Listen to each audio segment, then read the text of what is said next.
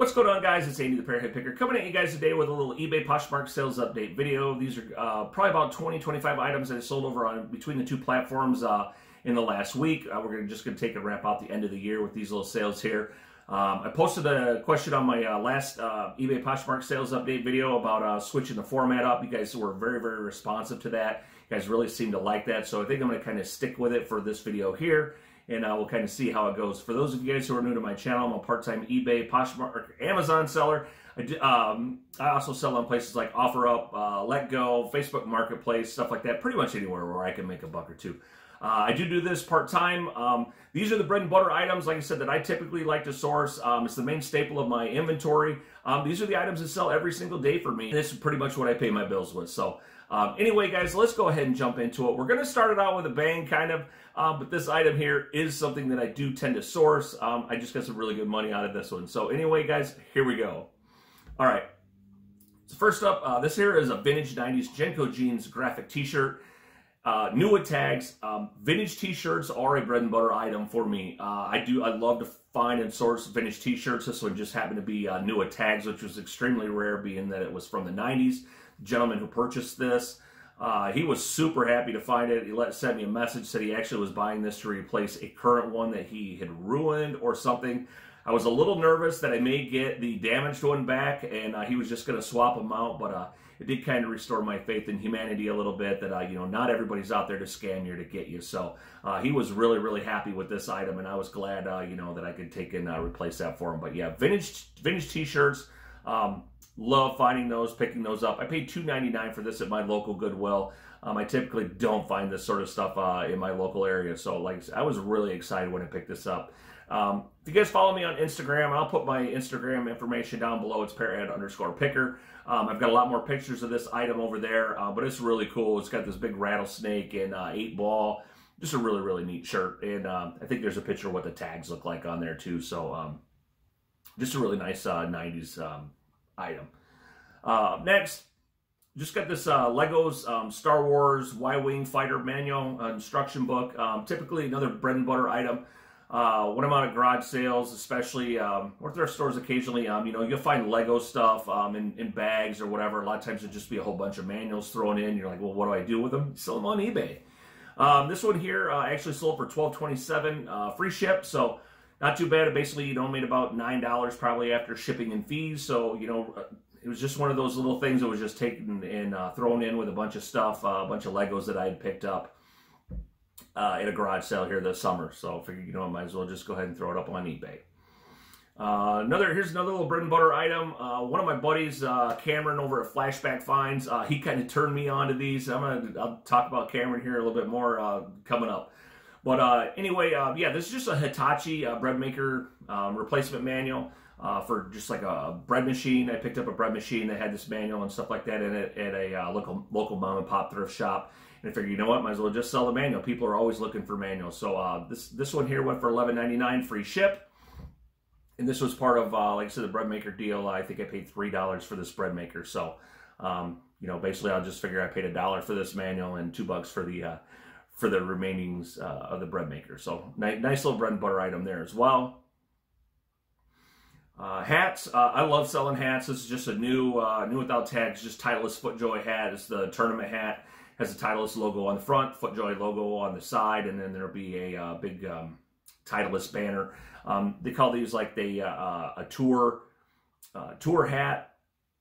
They're pretty they're pretty desirable, but they typically always go right in this $20 mark. You might be able to get $22, $24 if you're lucky. But yeah, $20. I love selling hats. I think I got 2 or 3 hats in here. Typically, I don't pick up many hats unless I'm going to sell them for at least $20 plus. So just, you know, hats are a great item to pick up and find. Up next, I love selling LL Bean stuff. This here, in the more odd LL Bean stuff you can find, the better. This one here sold actually really quick. This is just a LL Bean Argyle sweater V-neck, but it's a tall. This is an extra large tall. Lamb's wool. And this actually did even have a real tiny little, one thing with wool you definitely want to check out, make sure it doesn't have any holes. I did find a real small hole. I disclosed that in the photos with a little arrow or whatever denoting that. But I got $31.40 out of that. So really happy with that sale. I was into this little sweater for $5.99 at my local Goodwill. I didn't notice the hole when I bought it, but when I was examining it, when I was doing my pictures, getting it all ready to go, I noticed the hole, and I knew this was an item that would sell anyway, especially this time of year, and I could probably still get some pretty decent money even with the flaw. I don't typically like to sell items with flaws, but you know, if it's not too crazy, you know, you can usually get away with it. Okay, up next, we got this Lego Marvel Avengers, just a Nintendo 3DS game. Nothing crazy. I paid 99 cents for this at my local Goodwill. I was really surprised because most of the games at my local Goodwill are like $3.99 to $5.99 a game. Kind of crazy there. You can't really, it's hard to touch stuff in there, but I got this for 99 cents. This sold for $14.84. Free ship. It's just one of them little 6x9 padded priority, or 6x9 little bubble mailers, so not too bad. Up next, this is something I picked up at a garage sale. Occasionally, like I said, we'll call it a bread and butter item, but this is going to be a little more rare or obscure to find. But die-cast stuff does sell, especially, you know, keep your eye out for more oddball stuff. This here is a 1966 little Chevy Nova, but with the rat fink.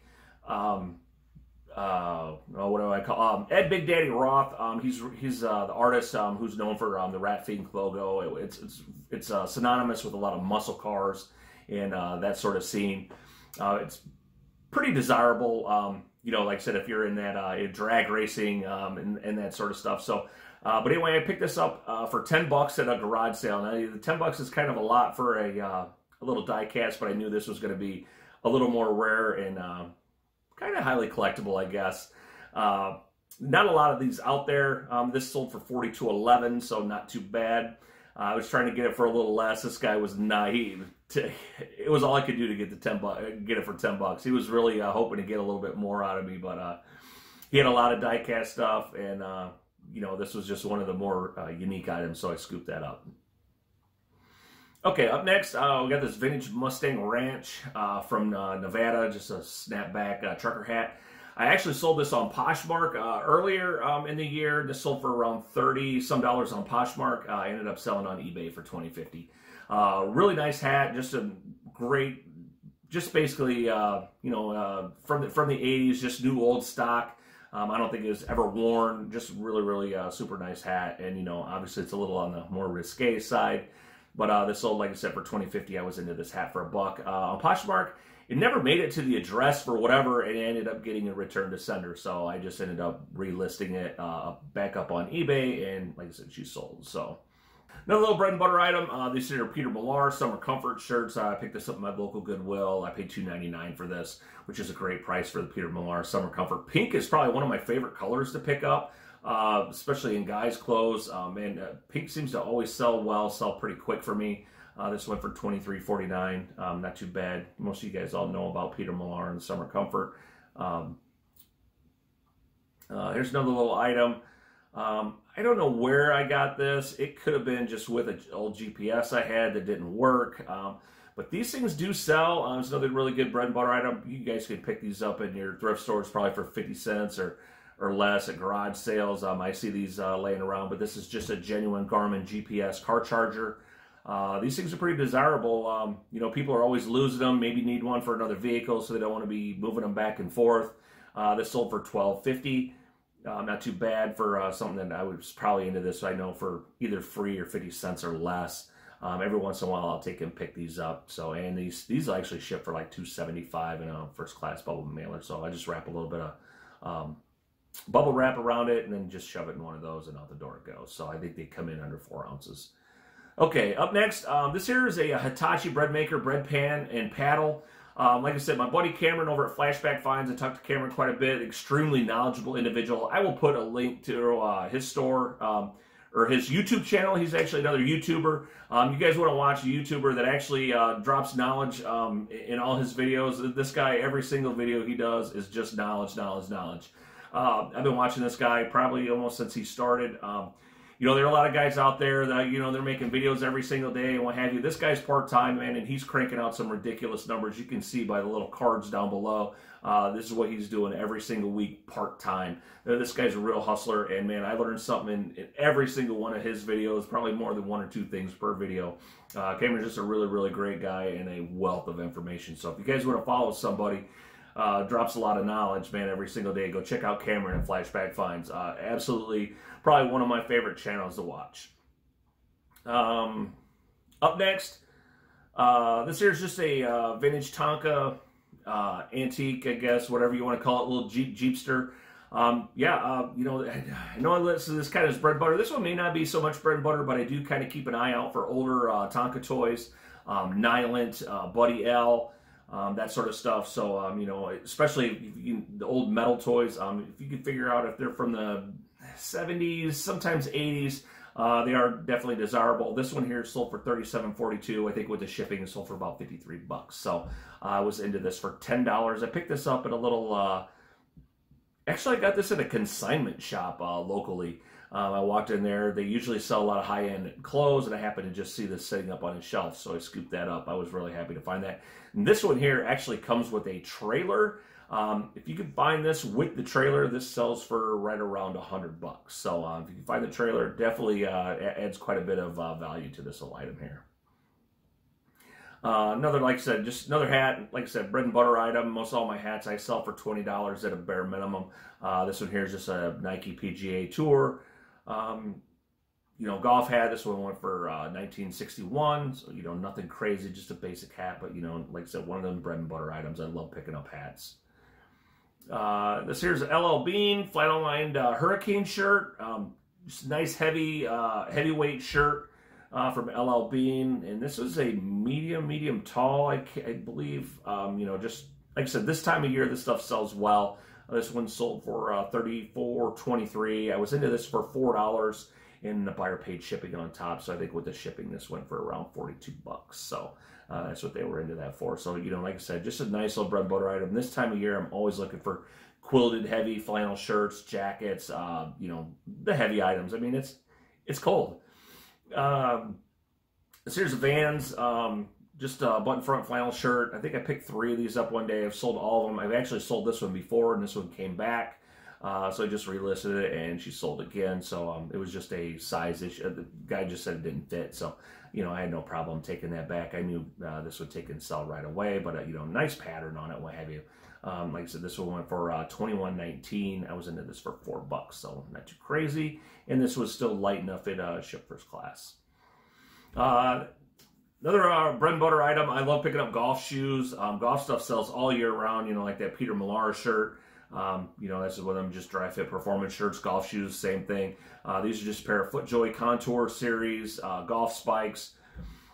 Nothing crazy, but these sold for $38.79 plus the buyer paid shipping. With the shipping, I believe that was $50.74. I was into these for $3, and I got these at a garage sale. Just kind of cleaned them up really nice and put them up on the eBay, and they sold. So not too bad.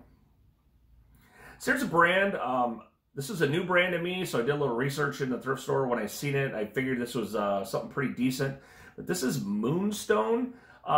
It's kind of like a, we'll just put it along the lines of like a North Face, a Patagonia, a Mountain Hardwear, that sort of type of outdoor item. But this here is, like I said, this is a Moonstone, waterproof Gore-Tex. Anytime you see Gore-Tex and stuff, definitely want to pick it up. But it's like a ski, snowboard type jacket, raincoat. You know, I use all those little keywords.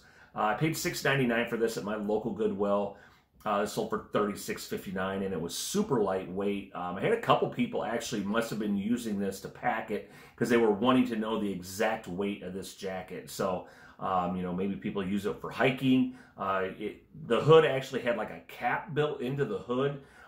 So, you know, I suppose that, you know, like I said, it was being used that way as well. And I know the one person actually mentioned something about how weight was a very important issue. So she wanted that. So I was more than happy to provide it. Travis Matthews. I think I shared a Travis Matthews shirt in that last sales in the video I did last week. Another one of them bread and butter brands I pick up. You don't hear a lot of people talking about it, but man, Travis Matthews stuff sells really quick for me. Pretty much whenever I get it, they go right away.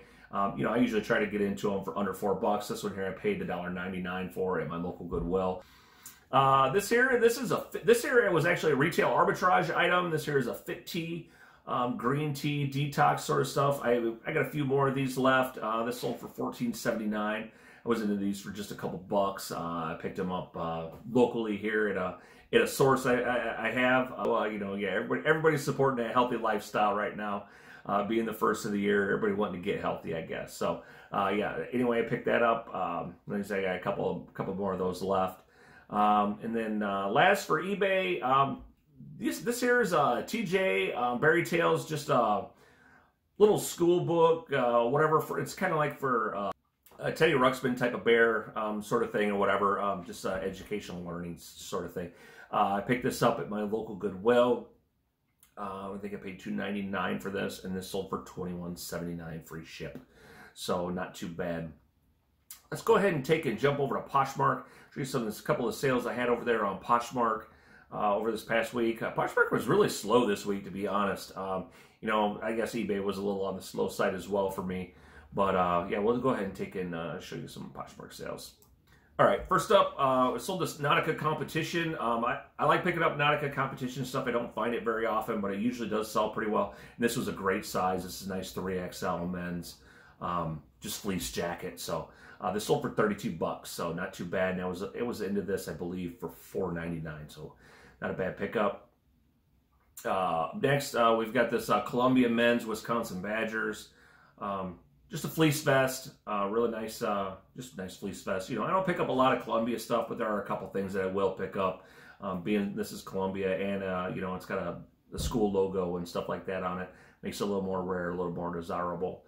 But yeah, this one went for $29, so not too bad. You know, plus I paid shipping and taxes and all that stuff on top of that. So really nice return there. And then finally, sold this Nike double extra large Houston Astros H-Town just graphic t-shirt, dry fit shirt. This one here sold for $25, you know, and they paid shipping and taxes and all that on top. So on Poshmark, that adds about another $10 onto the sale price. So really happy with that, and I was into that, I believe, for $3.99 at my local Goodwill. So found that right around the time of the World Series. So I was really hoping Houston was going to pull it out and this was going to sell then, but for whatever reason, you know, they didn't make it, and this ended up setting. But yeah, somebody snatched it up over here on Poshmark. So yeah, I'm definitely happy about that. Okay, guys, yeah, so that's pretty much all my eBay Poshmark sales for the past week. Just basically wrapped out the end of the year here. Definitely want to thank everybody who's followed me and supported me over the past year, or the past years, to be honest. You know, I didn't get a lot of videos done this past year, but I definitely am going to work on doing a lot more of that this year. You know, things have kind of changed a little bit here with the family dynamic and what have you. Everybody's good. You know, things are all going well right now. So hopefully that's all great, and I hope everything's doing well for you guys also. So anyway, guys, yeah, if you have any questions or comments for me, please feel free to leave them in the comment section below. I'm always happy to answer those. You know, I love hearing from everybody. If there's something I can do, change, whatever, you know, yeah, definitely throw them out there, man. Like I said, I love to hear it. But anyway, yeah, if you guys like this sort of thing, and you guys are new to the channel, please hit the subscribe button. You know, you'll get notifications every time a new video like this comes out. You know, once it gets garage sale season and stuff, occasionally I'll put out some other videos as well. Definitely on my to-do list for this year's make a few more different sort of videos and what have you. So anyway, yeah, feel free to give me a thumbs up if you did like this. You know, if you didn't, I get it. And, you know, maybe it's not for you, not for everybody. But, you know, I kind of try to tailor this a little more to the newer sellers. Or the guys maybe who've just been doing this a little bit, but maybe looking for some different items to take in source. I try to be pretty well-rounded with a lot of the stuff that I source and pick up. You know, just diversify, not niche myself into one quarter. But anyway, guys, that's going to do it. That's my time. Thanks for watching, everybody. And as always, fins up. Bye-bye, everybody. Have a great day and a Happy New Year.